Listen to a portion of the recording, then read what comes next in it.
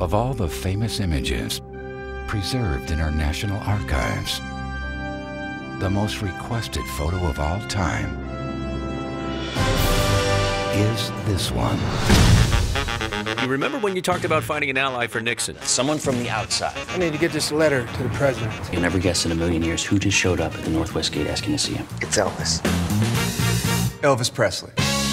You swear this isn't a joke, because this penmanship is horrible. Thank you. Thank you very much. So you think we should meet with him? Yes, Mr. President. During my nap hour. Everybody loves Elvis. Call me. He could really help us with the youth vote. He would also like a badge.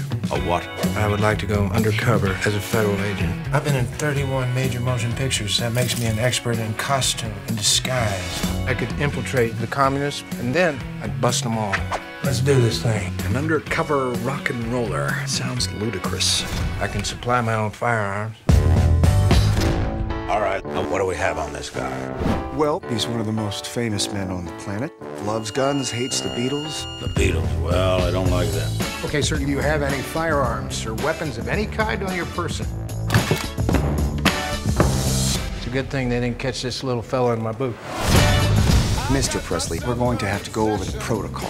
Mr. President, Mr. Elvis Presley. On the coffee table is a dish with M&Ms. Those are only for the president. M&Ms are my favorite. Mine, too. There is also an unopened bottle of Dr. Pepper. You have a bottle opener? Please do not open it. Please do not drink from it, because it's only for the president.